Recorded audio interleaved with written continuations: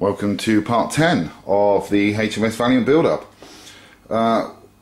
Working on the stand at the moment, or sorry, should I say the base. Just currently got it together so you can see what it looks like. It's near on 800mm in length, so it is quite large, and I think it's near on 400mm wide altogether. But at the moment I just thought I'd put it together so you can see what the thing looks like with a seascape in. I do need to blow this back apart again. I have been doing some putty work around where we've got some knots and other little imperfections. So I've actually used the natural wood putty for that, and that seems to be working a treat. That is sandable, and it will also take a stain. So I'm going to take this apart in a couple of minutes and start the prep work on this as well, you know, to sand everything down, sand all the putty down. Then I'll be able to apply a couple of coats of stain to it. I'll then be able to put some decals on it. I've got a decal that needs to go there. There's also a plaque that goes in the middle, and then a couple of decals on the other side. So once it's stained, I'll put the decals on, then I'll clear coat it. It's going to be done with a matte varnish rather than a gloss varnish. Once all that's done, I'll then be able to put that back together again and work on the seascape. Obviously I'll need to get the ship glued down to the seascape. Then once that's glued down, I'll be able to get all of the bow waves in and whatnot, and then start working on the sea caps as well, or the white caps of the waves as well, just to generally get that finished off. Once that's done, hopefully the little brass plaque that I've got coming in should be here by then, so I'll be able to put that on, and then that will be completely finished.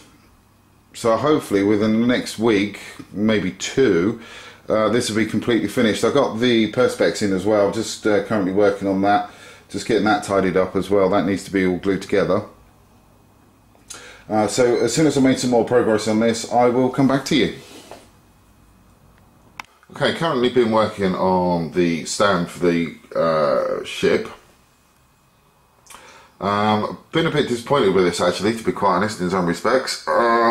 Basically what's happened is I was going to stain this base. However, there were a few dinks in the wood. Mainly where there's knots. I mean, it's made of pine. This wood is pine, and there was a few knots that had cracked, or you know, where the wood had been cut, the knots had come out. So they just needed to be filled in. Now I have used a proper wood filler on those, and that wood filler is a natural wood filler, and it does look exactly the same colour as wood, as pine. And the wood filler does say that it would take a stain, so I went ahead and stained it, put one coat of stain on there. The only problem is the wood filler did not take the stain, so you had these really sort of like ugly yellowishy blobs all over the place, and the rest of it was darkened down quite nicely. I obviously couldn't take that. That was a bit of a no-no. So what I've had to do is go back to the old style of doing them and basically paint it. So I'm going to do this in a black. It's going to be a gloss black to begin with, because I need to get a couple of decals on there. Once the decals are on, I'll be able to put a satin, a matte varnish over the top of this, just to bring it down, because I'd rather this stand on this one be matte rather than a gloss. So I've given the stand 3 coats of primer, and that has actually brought out a few other imperfections by doing that. So what I'm going to need to do is just go back in with a wood filler, fill in those imperfections, and then give it a light sanding down. And then once I've given it a light sanding down, I'll give it a final layer of primer, and then once that's done, I'll give it a good wet sanding, and then clean it all off, and then put the black paint on top. So hopefully I should be able to achieve that today. So as soon as I've got some more white done to this, I will come back to you. So now I've got the base painted. It's had 3 coats of primer on there, and it's also had 3 coats of top coat on there. The next thing for me to do on this is to get the decals on. We're going to have a decal around here, which is going to be a picture of my grandfather, and then we're also going to have a picture around here, which is the ship's crest. Once they're on and dried, I'll then be able to put a matte varnish over the top of this, just to take the shine off of it, because I don't want it shiny. But I did need to make this shiny in order to get the decals on there properly. And then, as I say, I just coat over the top of this with the matte varnish once that's done. Once that's done, I'll be able to get the whole thing glued into place, and then I'll be able to get the ship put onto it. So as soon as I got to the next stage, I will come back to you. Got the stand put together now at long last. So that's basically going to have 2 coats of matte matte lacquer put over the top of it. And as you can see, if we just zoom in a bit, just on this corner here, we got the picture of my my grandfather. And then if we pan round a bit, and that is the tripod that's making that noise, I promise.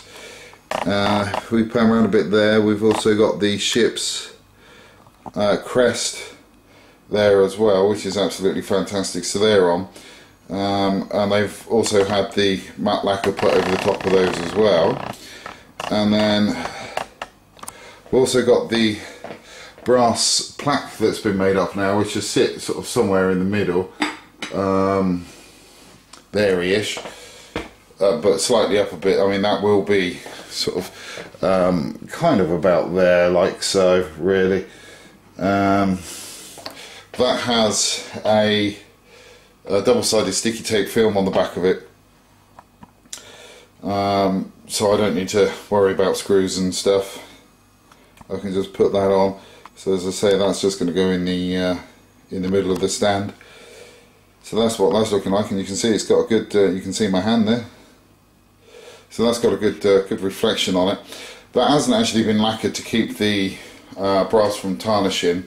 I'm kind of thinking actually that it'd be good just to let the brass tarnish over time. But that's about where we are on the stand at the moment. Next thing for me to do really is get the ship put on. I'll also need to put some more masking around the edges here where the board doesn't quite meet the edges, but that's fine. We can just sort of make those into waves, etc., so that's not a problem. But yeah, get the ship on, that's the next thing. Get that glued on. I'm going to get that done in a minute, so it's going to sort of dry overnight, really. Once the ship's on tomorrow, I can then just start putting all the bow waves and whatnot on and get that sorted out. So as soon as I got to that stage, I will come back to you. Managed to make some pretty good progress on the display now. Before I put the ship on, I remembered that I needed to put the felt base on, so I got that glued on. That's on there now and taken care of, so that's good. I'm glad I remembered about that, because otherwise that could have been a bit tricky to put that on with a ship on. Well, that's on, looking good. Ship's been glued on too now. I just basically used ordinary wood glue to get that glued on, to be quite honest. That will hold it in there quite nicely. I've also used the Woodland Scenics water effects. It comes in a squeezy bottle, and it's just got like a little cap at the end of it that you can use. It's just to squirt it out. And as you can see, what I've done is I've got the propeller wake. I'm not sure what that's actually called, but I call it the propeller wake. So I've got that all done. I've got the general waves that you're going to get around the sides of the ships there. And we've also got some sort of pretty unique patterns on each side. Now I do have some reference patterns for this particular ship, and you do see that quite a bit on them actually. I'm not sure why that would be. It could be because at the front here you've got the anti-torpedo bulge that actually comes out, so maybe that does actually create its own separate wake, I'm not sure. But I've tried to follow that as closely as I can. It's not exactly spot on, but you know, it looks good enough, and it's kind of the same the other side, except for it's just ever so slightly different, because you're never going to get it matching exactly the same on either side. So that's cool. I've also put a bead around the edges as well, just to help seal those in. Now this stuff will dry absolutely perfectly clear, so once that's dried I'll then be able to go back in again and just sort of touch that up with a bit of dry brushing. I also thought that I'd actually put the little plaque on there for you as well, so you can actually see the position of that, and that's actually looking quite good as well.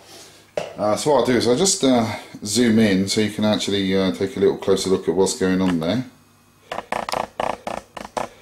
So that's